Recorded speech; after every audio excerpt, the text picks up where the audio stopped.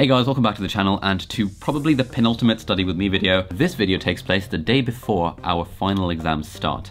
So I woke up around 9 AM, struggled to get out of bed for a while, went upstairs, made my usual breakfast of 3 Weetabixes, and I was sad because there was no more squeezy honey left in the house, which means I had to have the Weetabixes with just milk, and that's not very nice. Then my friend Callum woke up. We're going to make some coffee, and we're using this thing. I don't actually know what you call these things, but you know, you just screw them together and stick it on there and it makes better coffee, so come enjoy.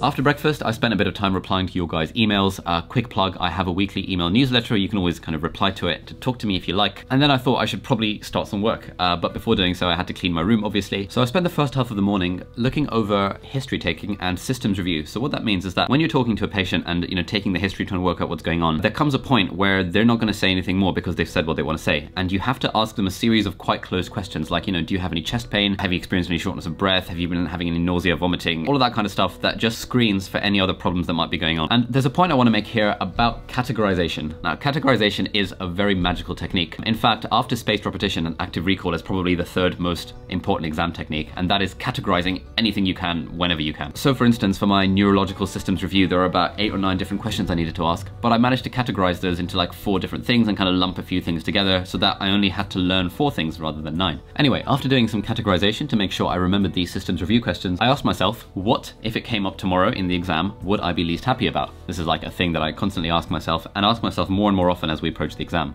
I thought that there was a slight possibility that a sexual health case might come up, and there are a series of questions that we need to ask the patient in that. Now this is a numbered list rather than bullet points, and in my head I'm constantly making links up between the various points so I can better remember them. If we start by asking them if they have any vaginal discharge, then the discharge cues us to ask about itchiness, and that cues us to ask about pain. If there's itchiness, then that cues us to ask us about skin changes around the vagina, and if there's skin changes around the vagina, that cues to ask, oh, are there any skin changes around the rest of the body? Do they have any systemic rashes? So you can see how a list of 7 becomes kind of connected together so that you don't need to memorize a list of 7. Instead, you weave things together in a connected way. And while going through this topic, I'm actively thinking about how I might remember it because I don't trust my memory to just be able to remember something that I wrote down. And I think this is another mistake that people sometimes make and that I certainly used to make, is that I'd be making notes and I'd be thinking that the act of making notes is making stuff go into my brain. But that's just like never ends up happening. But if while making notes, you can kind of make a few mnemonics, you can like make these active links between the different topics, that just increases the number of cues available for recall, which increases the kind of encoding of the memory, which makes the memory stronger, which means you're more likely to remember it in an exam or whenever you're asked about it. So after spending 30 minutes reading about sexually transmitted infections and looking at pictures of vaginal and penile rashes, we decided to have lunch, and I'll see you after the break. So I dance through the long dark night, turning down all the city lights. Take my hand and make this life incredible. After lunch, I spent some time going through various role plays in an OSCE preparation book. I read through the patient history and then do my best to come up with the possible diagnoses that the patient could have. And then I write these down on my iPad in a very rough, untidy way. Because the objective is not to make notes here, it's to active recall and to remember stuff. And when I write stuff down, I can like categorize things, which is a lot easier to do on paper or an iPad than it is to do in one's head or reading out loud. So that's why I like writing stuff down while I'm actively recalling. And again, this touches back onto the point about categorization, and the more we categorize things, the more likely we are to remember them. In fact, like when I was on my first surgical rotation as a clinical medical student, I remember one of the surgeons asking, what are the causes of small bowel obstruction? And in my head, I just started kind of listing off the causes of small bowel obstruction. But then, like one of the registrars said that in surgery and in medicine broadly, there is a phrase, categorize or die. This is clearly a bit more melodramatic than it needs to be, but the point they're making is that no one wants to hear you read off a list of things, they want to hear you categorize them. So now, if I were asked about the causes of small bowel obstruction, I would say that the common causes are adhesions and hernias, but other causes can be categorized based on the fact that the bowel is a hollow tube. And if it's a hollow tube, it can be blocked from the outside, it can be blocked due to a problem in the wall, or it can be blocked from something in the lumen.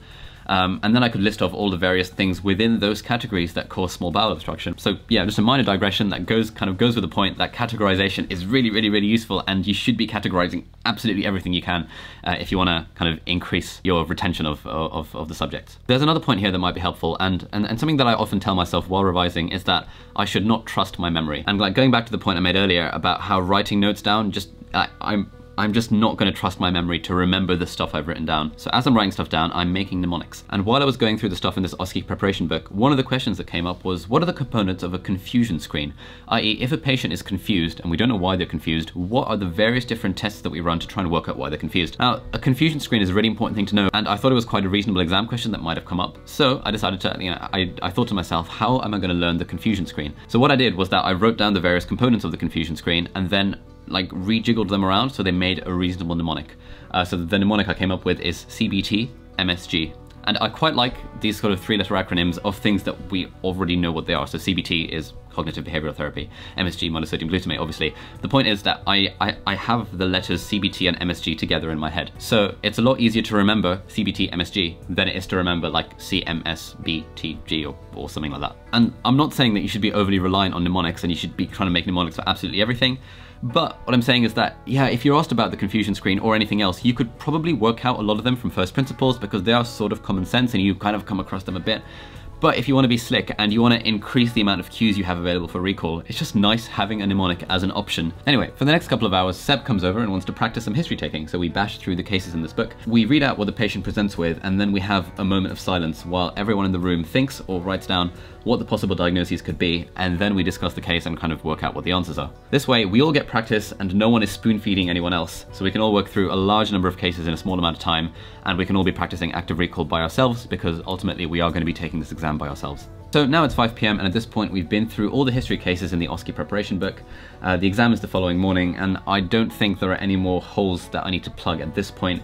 Obviously I don't know everything, but I'm pretty confident that I know enough to comfortably pass the exam, so I spend the next few hours doing some editing. Around 7 PM we order some sushi for dinner as a pre-exam treat, and while we're eating it we chat over some more scenarios, talk about what might come up in the exam tomorrow. Jake comes in at some point and we run a quick role play, then Catherine comes in and we run another role play.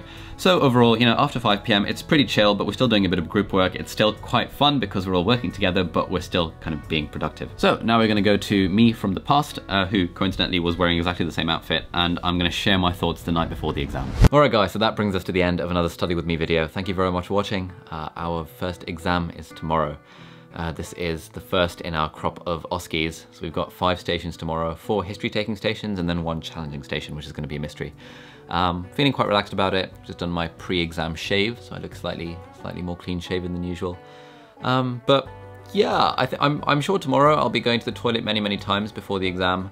But what I like to try and do is kind of tell myself that that feeling in my tummy is excitement rather than fear or stress. And there's this thing I read on the internet that said that that's like a legit way to kind of hack your brain into thinking that you're having fun rather than absolutely terrified. So hopefully it'll go all right. Yeah, you're probably going to be seeing this miles after my exams are done. And if you're watching this, then you probably have exams of your own. So I'll be smiling gleefully on Instagram stories because I'll be finished. But if you're watching this and you still have exams, then all the very best of luck with them. I really hope you smash them. Thank you very much for watching the video. If you liked it, please give it a thumbs up. If you haven't subscribed to the channel, please consider doing so. Have a lovely evening, and I'll maybe see you in the next video. Good luck with your revision, good luck with your exams. Good night.